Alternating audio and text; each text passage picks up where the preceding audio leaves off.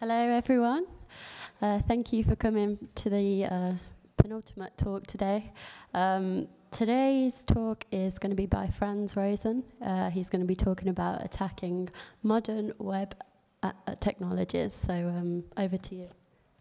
Thank you. Let's see if my mic works. Also, awesome. Welcome. I'm going to talk about attacking modern web technologies. It's a sucky name, and you could probably do like that, like modern. So the thing is, if you say, like, I'm going to talk about new web technologies, that sucks, because nobody's using that. So my idea about the talk was basically to talk about modern, because modern is what people use. My name is Frans Rosén. I try to call myself the Swedish ninja. It's a douchebag move, but the reason why that is because every time I show people outside of Sweden this profile pic, they're like, yeah, you're dressed as a ninja, you're a hacker. But it's like super cold in Sweden, so that's why I have that image.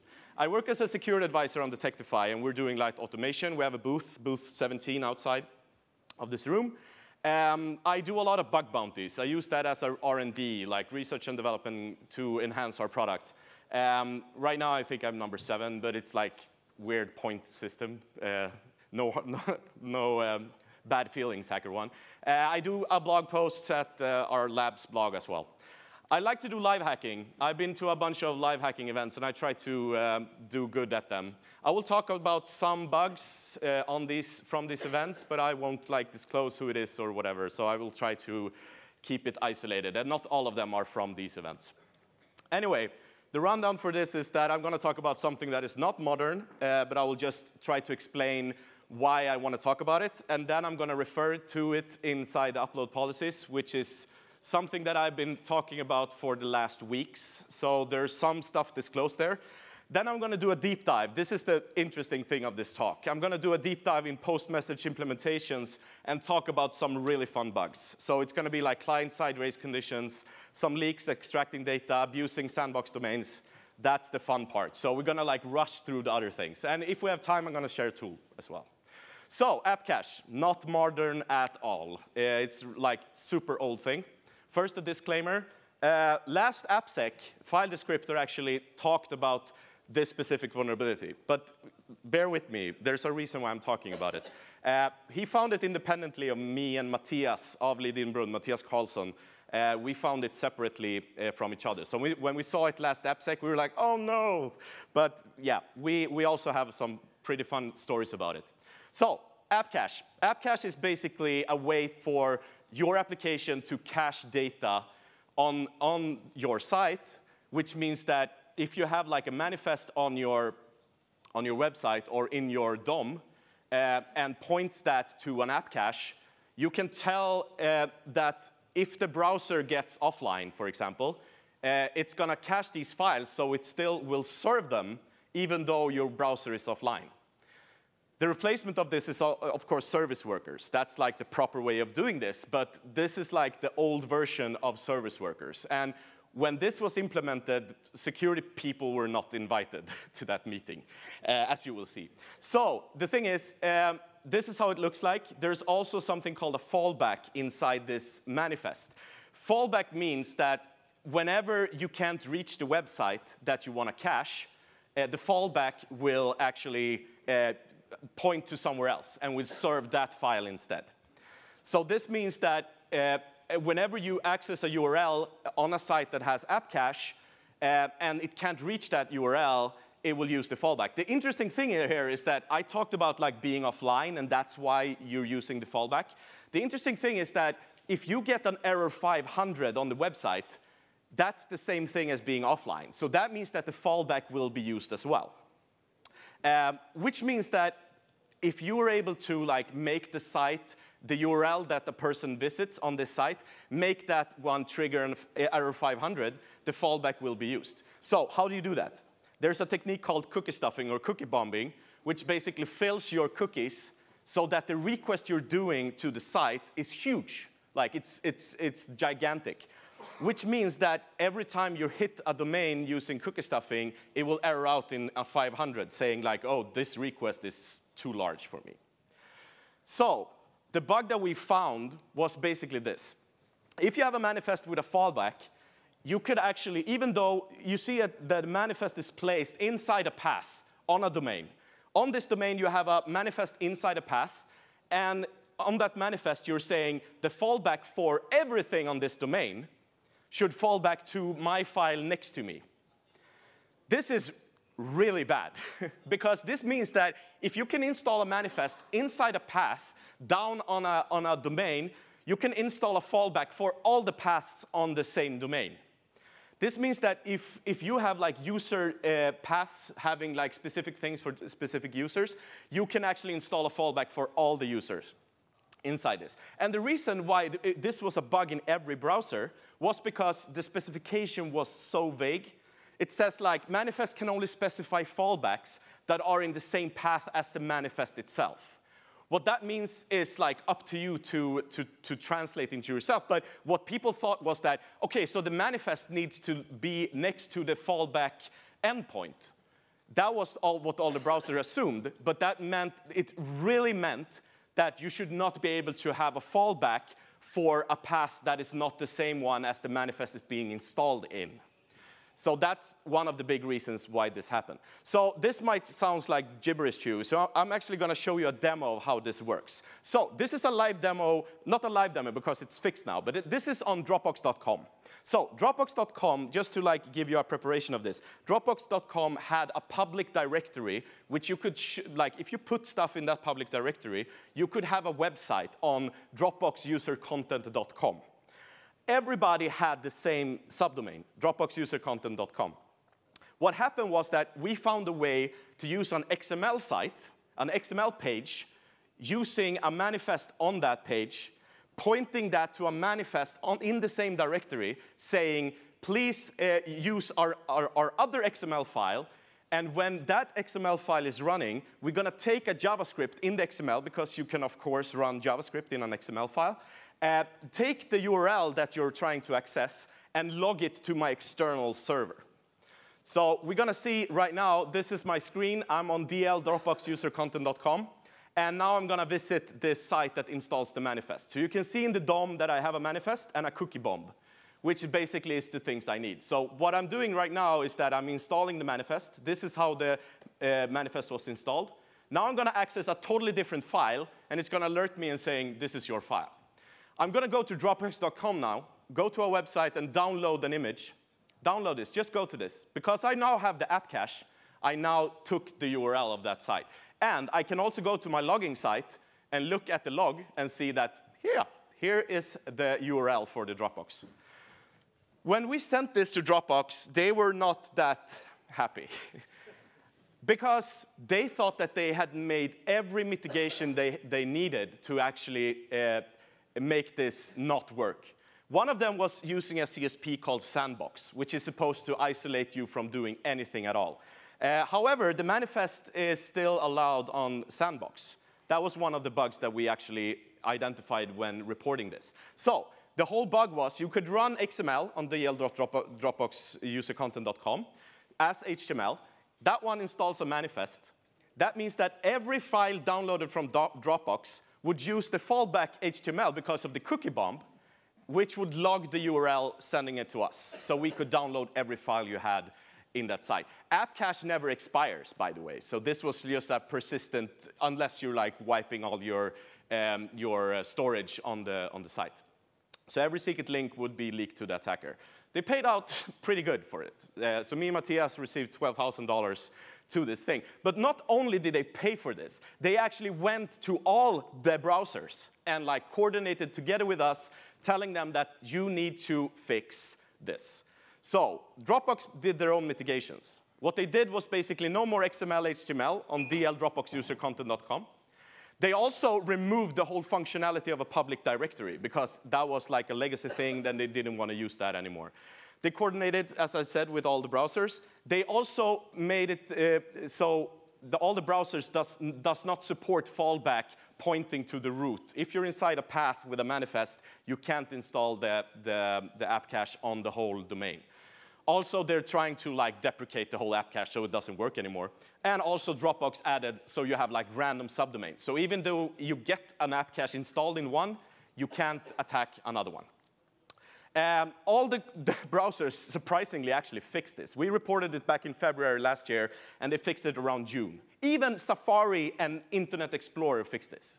Hallelujah. Yeah, woohoo! We also got some bounties for it, so that was pretty fun. But the cool thing is, like, the mitigation it did was the fallback path. You couldn't escape to the root. So app cache vulns is still possible. They added a really, really important mitigation, HTTPS only. Like, it doesn't matter in this case. It's like, of course, HTTPS is going to be used. So if you have files uploaded and they can run HTML, could be on an isolated sandbox domain, same thing as Dropbox, and files are uploaded in the same directory for all users, you could basically use this.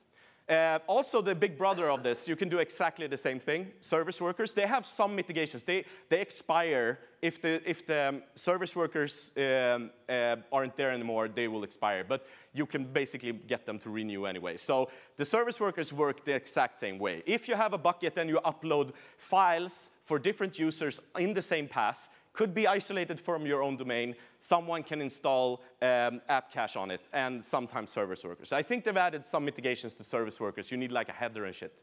But yeah, it's still possible. So going from this, the non-modern things, I'm going to talk about upload policies.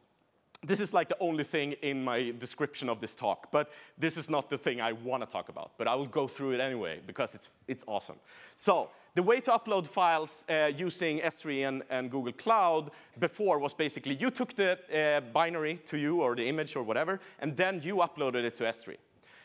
But they realized, like, OK, can't we do so the client themselves upload the file directly to S3? And they thought about it, and they said, like, OK, so we have a policy. And if you upload that policy together with a signature, and then upload that together with a file, if the file follows the policy, you can upload it. So that was a pretty smart move. Problem is, it's super easy to do wrong. That's like the main issue with this.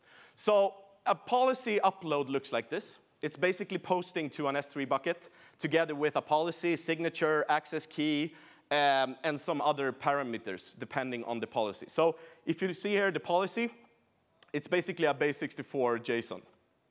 The JSON contains all the rules of the file that should be uploaded. I would say that probably all lines in this policy can be abused, which is quite bad. So just some common pitfalls in this. And this is specific to AWS, this specific policy rule. But it looks similar in Google Cloud.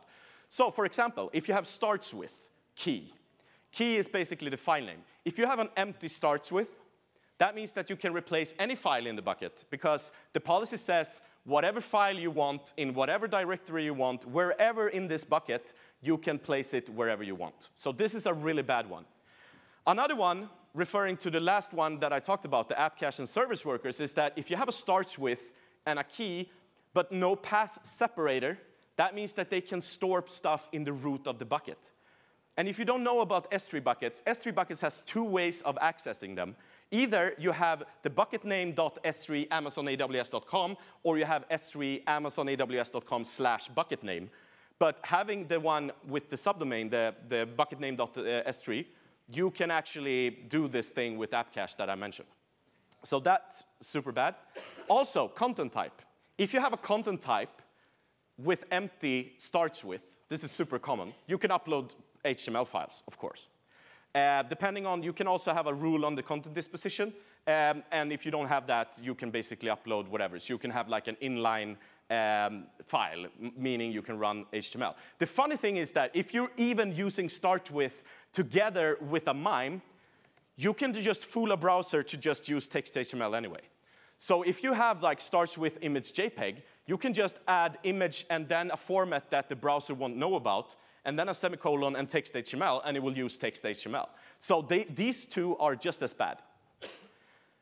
And looking more at the like upload policies, when you think about the policy, so what this means is that you need to have a policy served for each user. Because if you point everything to the same path in the policy, people can upload files, like override other people's files. So you need to have something that provides a custom policy for the current user.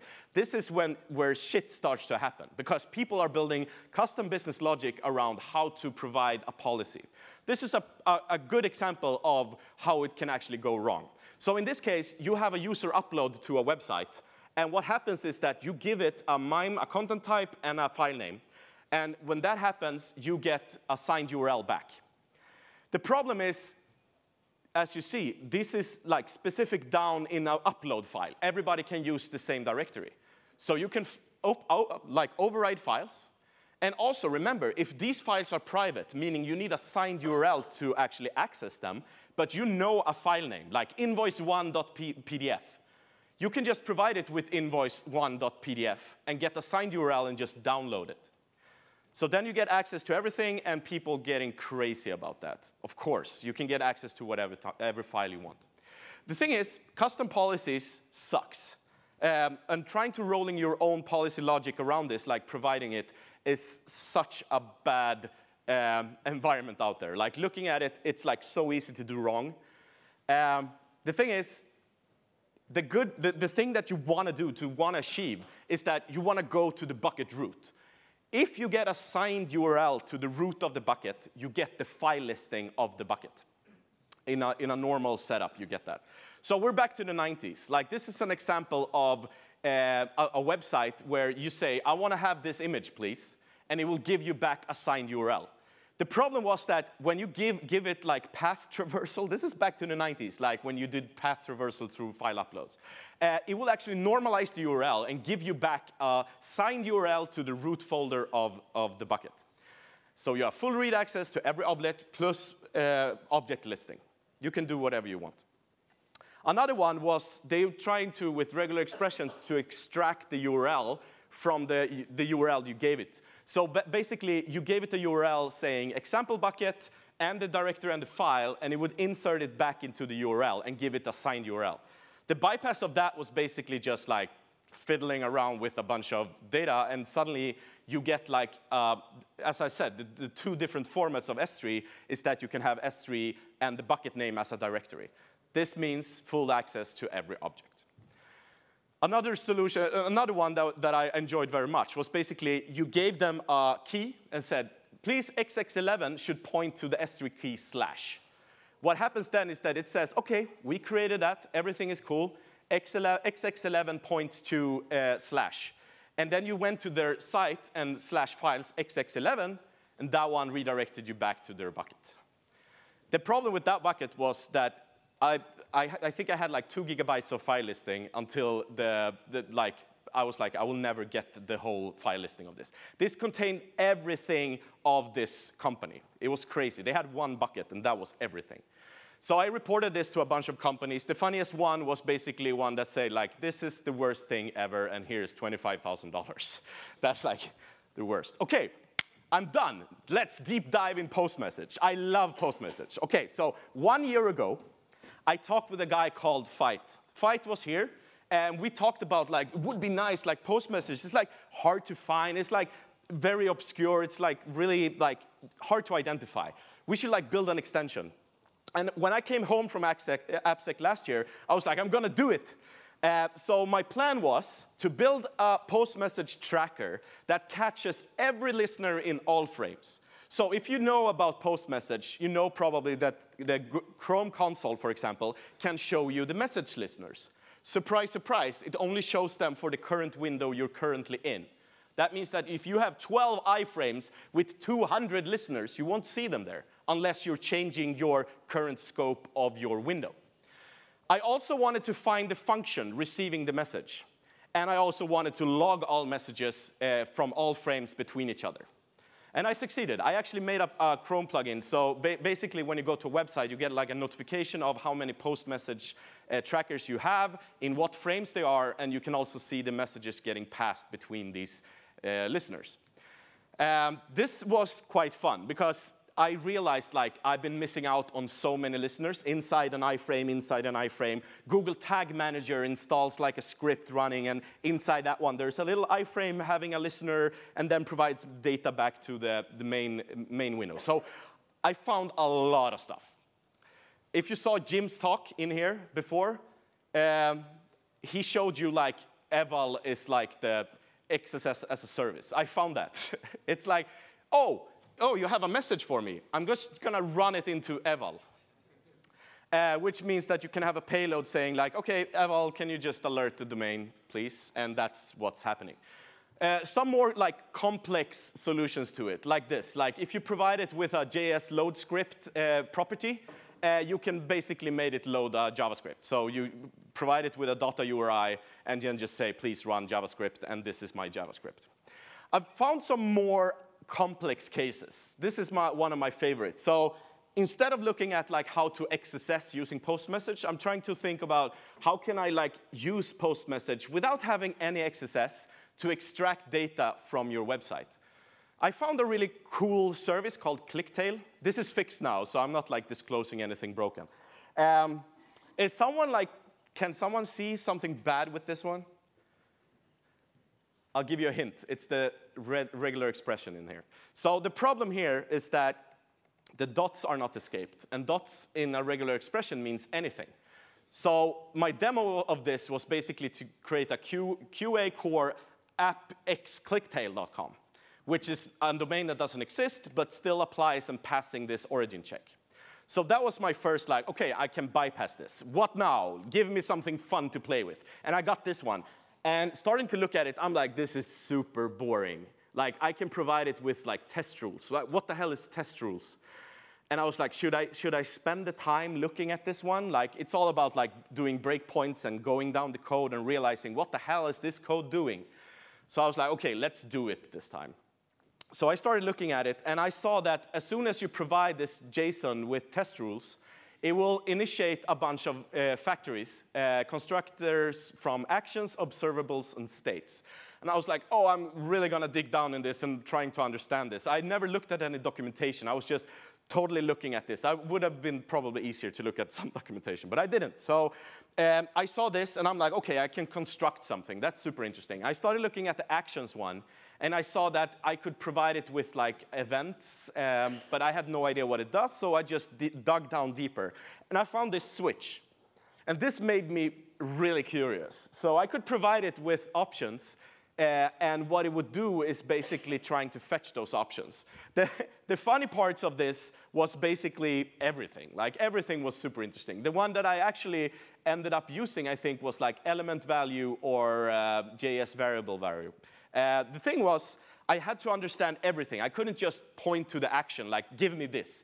Because you had, as I mentioned, triggers, and then you also had, like, states. So I started constructing this. I realized that you need a trigger, something to trigger the rule. And I found one of the rules being a delay. So I could wait 5 seconds, and it would trigger the action. The problem was you need a state also. You need something. So I first started with this, and I realized, OK, can I do something that I really know exists? So yeah, I could use JS variable exist, and then say, is this the domain you're running on? And example.com was the domain, so that one passed. And then it went funny, because then I realized that I could use a test rule event, an action saying that, please use the element value with a query selector. So I found a way to extract whatever you want using this postMessage listener to extract all the data I wanted on this site, using these 3, action, state, and triggers. So basically, I made like a proof of concept, sending the message telling them, please use this query selector, give me the CSRF token. And ta-da, I got it. So that was like, this was so complex. I spent probably like 2 or 3 or 4 hours on this, just like trying to figure out what the hell was going on. But this was super exciting. Next one was basically XSS on an isolated but trusted domain. What does that mean? You're isolating it because you're not trusting it, right? Yeah, but the sandbox domain was not only used for insecure content, it was also used to convert documents being uploaded on the trusted domain. They used a converter on the sandbox domain. The reason for that is that they didn't want to use the converter on the trusted domain because the converter was not trusted. The problem was that the postMessage was used to transfer data between the sandbox domain to the trusted domain. And that's pretty interesting because, as I said, it's insecure. They don't trust anything on this domain.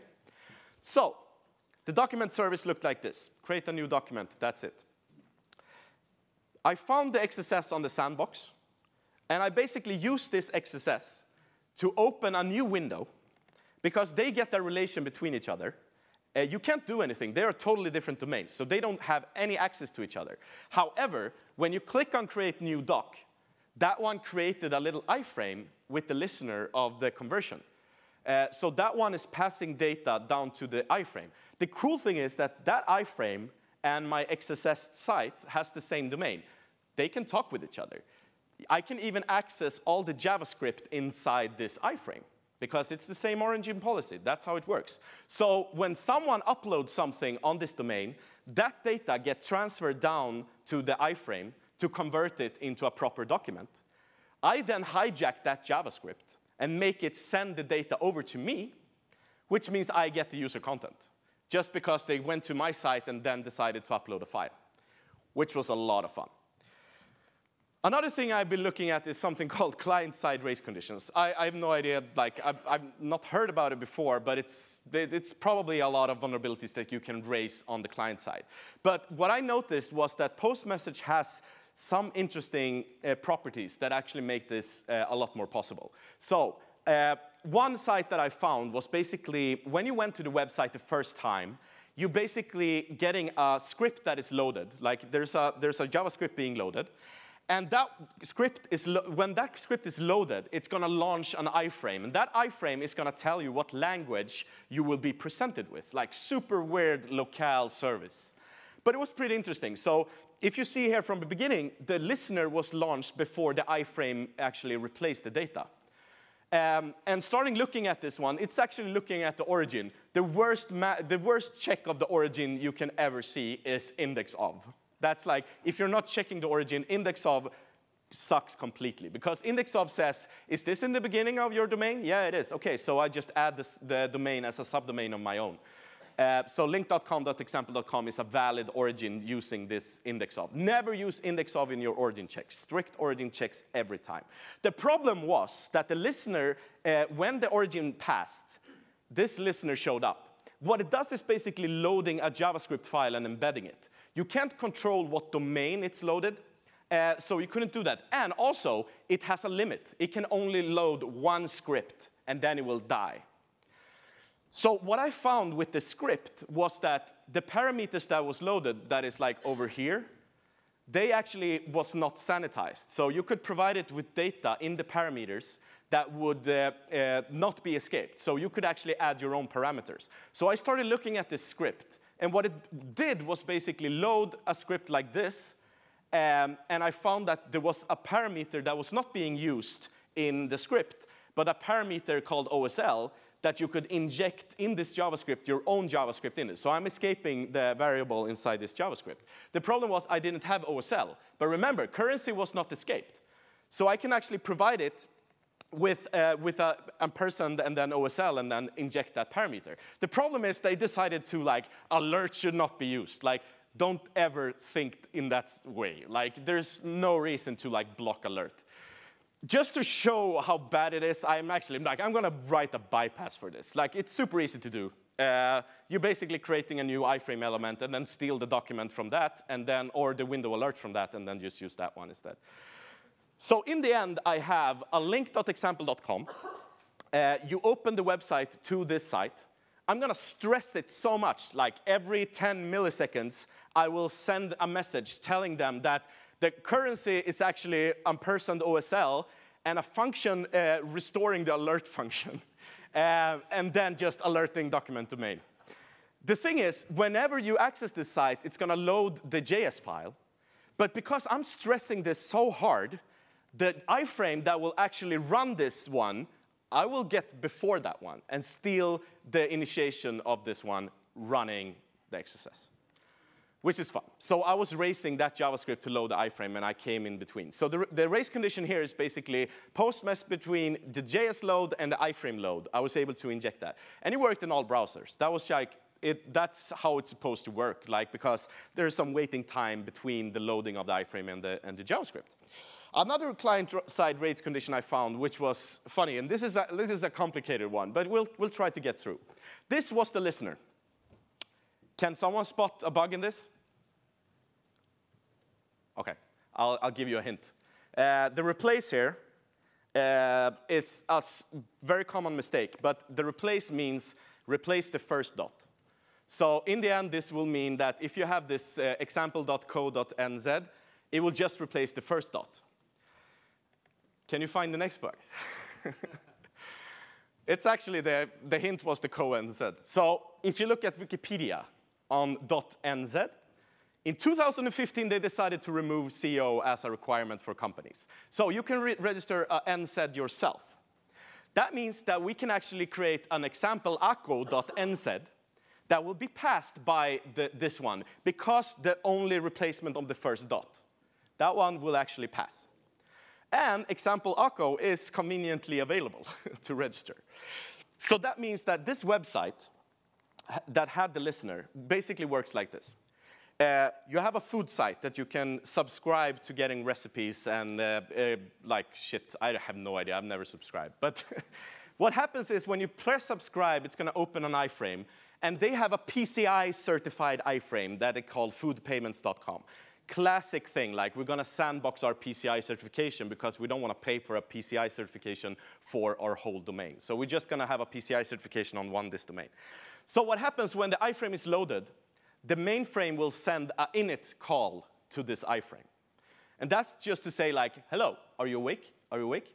The iframe, when it's loaded, will receive this message and say, oh, the origin of this message is OK. I approve. I will also save you as the target of every message I will send in the future. And I will also tell you that I've been initiated properly. The thing why they do that is because in the mainframe, they have a function that says that they have a timer that if it doesn't get an init in a couple of seconds, it will fail and say payment failed. So as soon as it gets an init call from the iframe, it will actually, OK, all is OK, don't kill the frame. What happens after the all OK, don't kill the frame, is that the mainframe will say, OK, please load Stripe. And please load Stripe together with our public key of our Stripe account. The thing is, this is because they want to have a geolocated payment-providing website. So the main site is providing the user data where it should initiate. So we could initiate like a Braintree payment or a Stripe payment or whatever.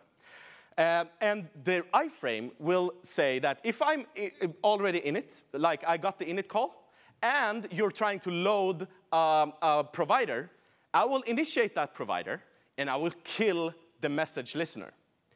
This is basically the same as the first one. You can only do this once. Did you see the bug? The problem here is that I can open my example acco.nz, which passes the origin. Open the I Like Food website that says, please subscribe. The user will press subscribe, open the iframe. I will start stressing the iframe, sending this post message into the iframe, because that's totally valid. Post message is a coarse functionality, cross-origin resource sharing. So I will say, please use this key, please use this key, please use this key. And it's like, but I haven't init yet. Remember the init check for the load? I haven't init, I haven't init. And then the message between the mainframe and the child frame will say init, init, init. But I'm stressing there, sitting there with load, so I will get in between. And it will load my key instead in the iframe. What happens then is that basically you get this input, like please enter your credit card to subscribe to I Like Food. You enter your credit card, and it will say it failed.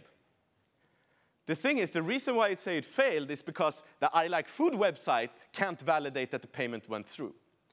But Stripe will have, in my log of my Stripe account, the token key.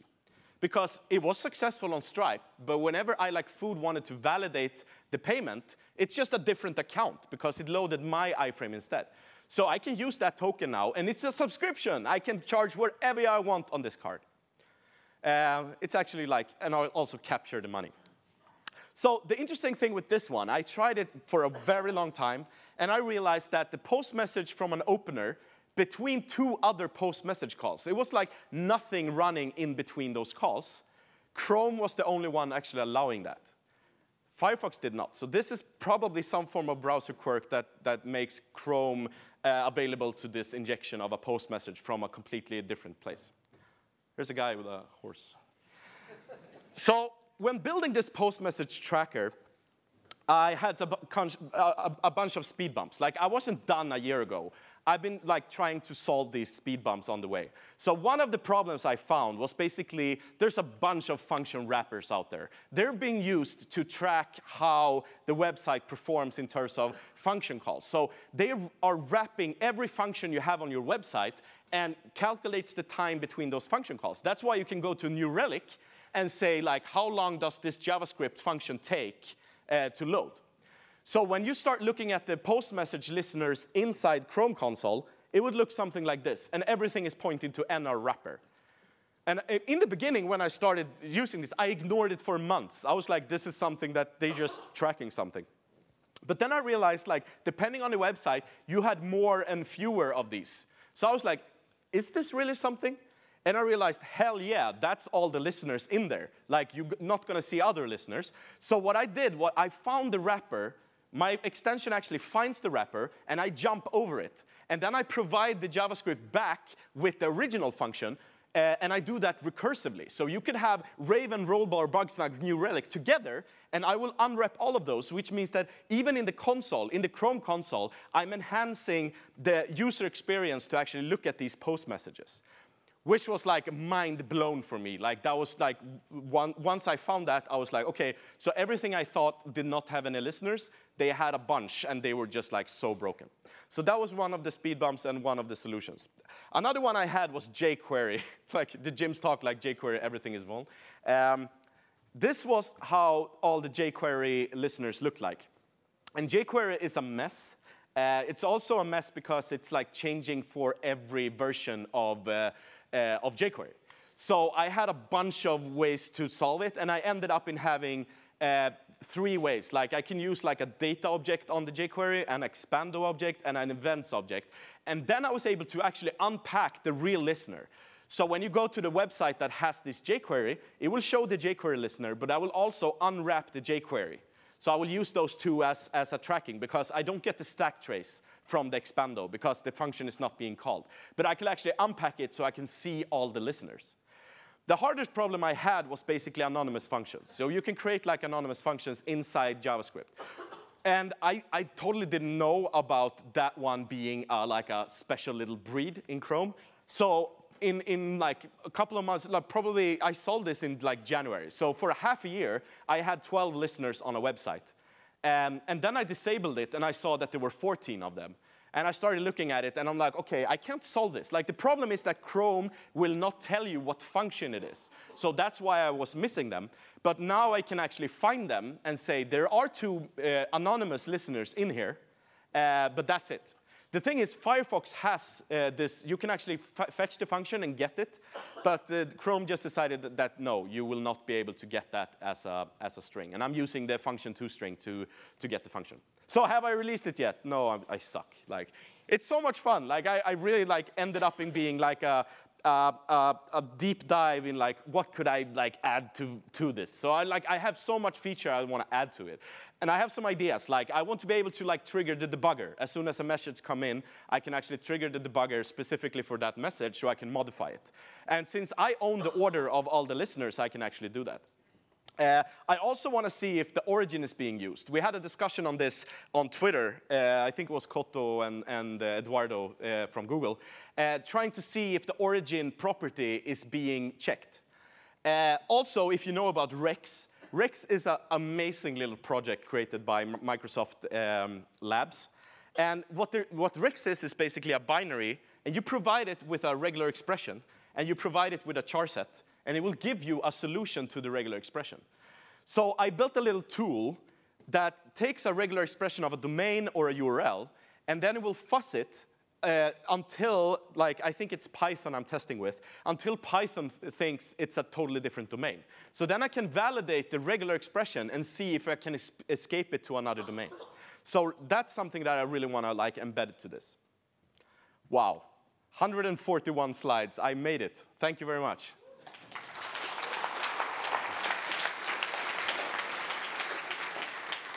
I have one more thing. Oh, sorry. Oh, yeah. I have one more thing that I wanted to share. I'm going to cut this off the live stream. So one more thing. Yeah, that's it. So I have a little tool. I won't release the post message tracker right now. If you're really nice to me, maybe I will give it to you. I have another tool that I wanted to share. It's quite fun. So we did a project back in, I think it was last year. We did a project about S3 buckets. And the problem with S3 buckets was basically that they're vulnerable. That's it, like end, period. The thing is, you can hide your S3 buckets behind like CloudFront or a CDN service or something. So I thought a lot about like, how can I decloak these things? So for you guys and girls, I'm releasing my S3 bucket decloaker on this URL. So what it does is basically checking with, I think it's 5 or 6 different ways. This is basically like read the fucking manual, because the manual says if you're sending invalid signatures, we will say how it failed, and we will also disclose the bucket. So it's not like a 0-day in S3. It's just that I read the manual and like, okay, I can use these checks to actually decloak the S3 bucket. The cool thing with this is that you can actually find, if someone using a reverse proxy on like example.com/files, and files is served on an S3 bucket, you can find that bucket as well. So it's actually going to check what domain or what path is the actual S3 bucket, and then use these hacks to actually find what bucket it is. It has been very good for me, and I hope it will be for you as well. Thank you very much.